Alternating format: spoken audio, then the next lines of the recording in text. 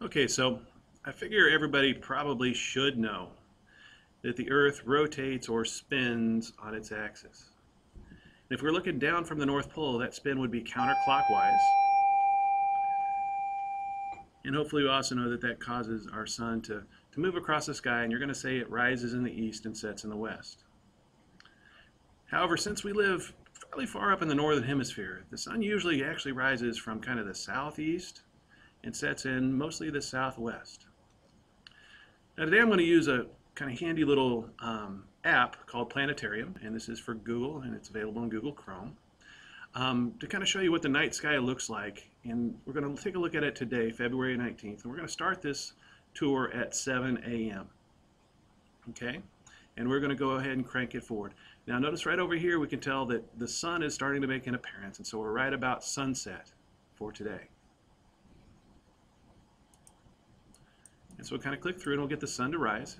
Notice here is due east, here is due south, and so we're kind of in the east-southeast as the sun is rising. And as the time goes on, you notice the sun doesn't rise straight up over our heads. It's moving here kind of east to the southeast. And it's kind of moved off our screen now, so we'll see if we can kind of get the... Whoa, that's way too much. There we go. So we're right a little bit after noon, and so that's about as high as the sun's going to get in the sky. I mean, if you'll back it up, there's its apex in the sky. And then it's starting to set. So afternoon, it starts on its downward path. And we'll notice that it's coming down kind of towards the southwest again. And so we're at 4 o'clock in the afternoon, 5 o'clock in the afternoon.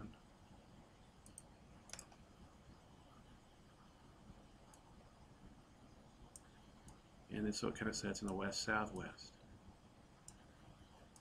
Okay, and so the sun set. Now I'm going to back over here to kind of east-southeast where we started out and take a look at what also the Earth's rotation does to our night sky. Oops, that was way too fast.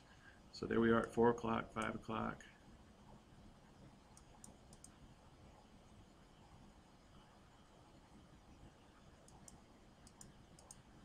Oh, we're going up an hour at a time here.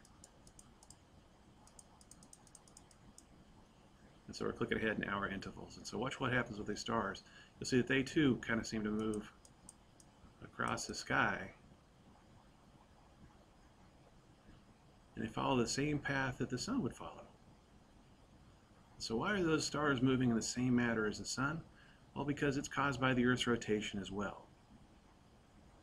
Now, ancient humans noticed that this rotation happened. Now, they didn't know about the Earth spinning on its axis, but they thought the sky just kind of moved overhead in this pattern, which is how it does apparently if you're locked onto Earth's surface. But they were able to recognize these patterns, tell time by them, get direction by these star patterns, navigate with these star patterns, and even tell the season or the month of the year using the star patterns. Because if you couple in the Earth's rotation along with its movement around the sun, that means that we actually see different parts of the night sky during different parts of the year as well. And so they could create calendars based mostly on what constellations appeared in the sky, where they appeared, and when. And this would be tomorrow morning. Again, sunrise a little bit after 7 o'clock, and the process happens again every 24 hours.